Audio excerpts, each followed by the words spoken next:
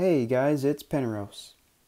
Today I'll be showing you how to make a custom Beyonder minifigure. And if you don't know who that is, it's basically just a really overpowered Marvel character. Anyways, from top to bottom, the hair you can get from Harry Potter. The head is from Loki from the Marvel CMF, but an alternative head you can use is from Chirrut Imwe from Rogue One, because the Beyonder also has white eyes sometimes. I just wanted to capture his evil grin instead.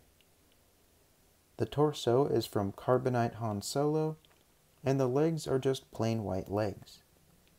But before you go, here's a quick fact. One time the Beyonder created his own planet made up of fragments of hundreds of other planets, and he called it Battleworld.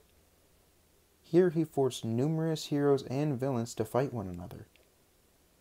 He is considered to be one of the most powerful beings in the Marvel Universe.